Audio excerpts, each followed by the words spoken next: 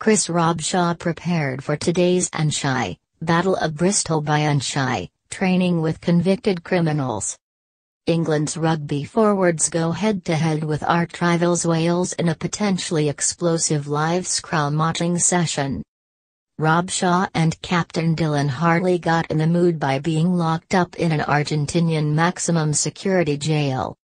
"There were guys in there for all sorts and we weren't sure what to expect," said Robshaw, who was at Buenos Aires prison as part of rehabilitation project for offenders. "It was a pretty daunting experience going in. As you go through 3 sets of barriers you see dogs on the leash and guards with machine guns, and you're a bit like, don't know if we should be in here." If coaching prisoners in Argentina was an eye-opener, then today's set-piece clash in the Wild West country will be no less challenging. National teams pretty much never pack down against each other outside of matches, and with the autumn tests just 5 days away, both sets of players are fired up. Eddie Jones called for his forwards to rip into Wales in a session for which top Welsh ref Nigel Owens has been hired.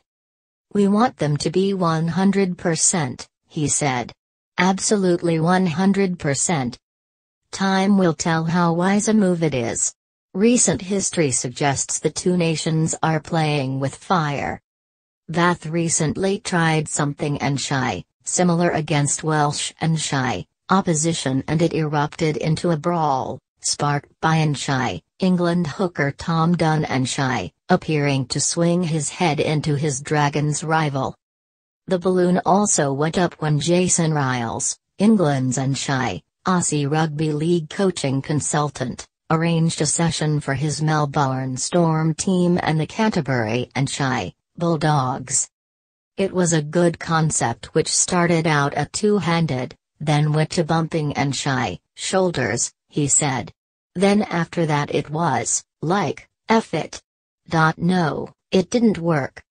This morning's set 2 involves 12 scrums and 15 lineouts and will not be for the faint-hearted.